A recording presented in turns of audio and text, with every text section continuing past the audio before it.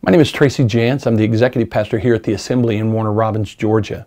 I serve as a staff pastor and I oversee the ministries that go on here at the Assembly. What that entails is I take care of the community outreach and see to it that our church is giving back, not just asking to be given to. We are a church that believes in giving and caring for our community in a way that is visible, so that others will know that we're not asking the church people just to come to church, but the church is going to the people. On December 16th and 17th, we have a presentation of the Christmas story.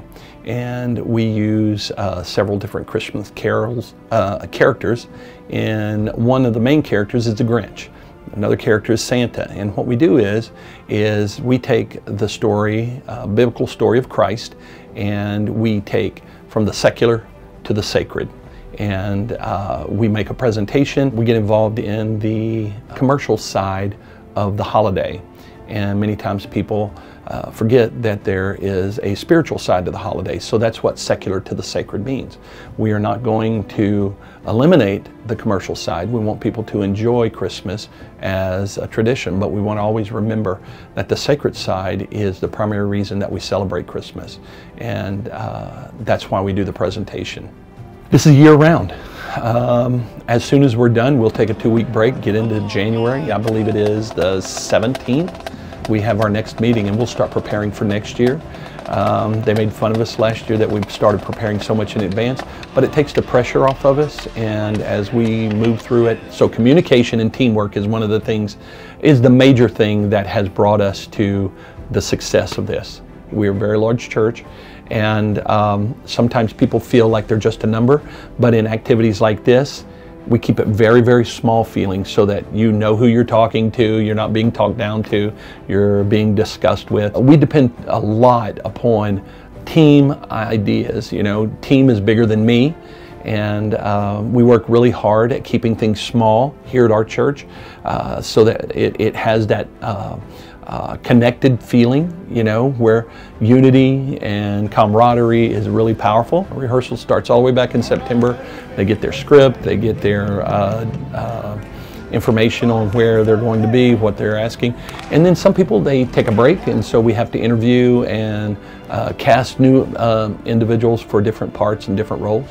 This is the 4th year that that we've taken this approach, and every year it has grown. We have more than that this year, but I won't know until the end when we recognize everybody, all the individuals that were here. There was 246 people that participated in this last year.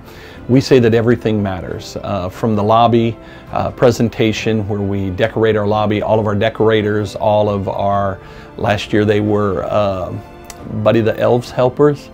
They were dressed in pink and they were dressed in green. This year they're going to be Whoville.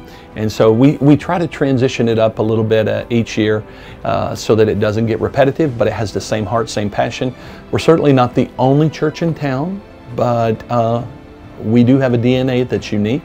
We have a chemistry here at our church that includes, and people feel respected and utilized. We want to be unique in our presentation. We want to stand out. We know other people do plays, but not everybody writes their plays from within. Not everybody uses their people from within. What we want to do is we love putting our people in positions to where they find success. It is easy to see how we can get involved, and that's what we're doing throughout the play, is encouraging people to get involved where they can. Everyone's different in their approach. I think that's what people want in life, is how they can be used for who they are, not what they have to become, because God made them the way they are. And we want to encourage people that their story matters, and that's what this story does. It says everybody matters. Inclusion is a big thing. We believe here strongly that God didn't just die for a church person. He died for everybody. He gave up his life for everyone, and everybody matters.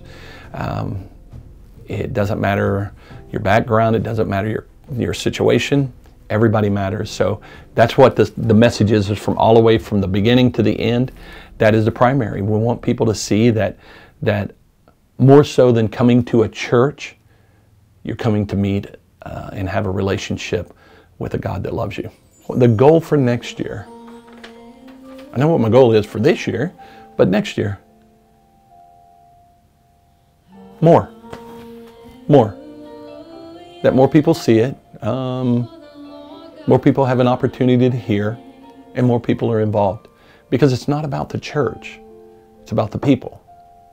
Our hope is in Jesus, but we want hope for others. We want people to experience God in a genuine way. And I want more people to do that. I want people to know that there is a genuineness about God that is not religious, but relational. And it's not about the rules or the rituals or the regulations.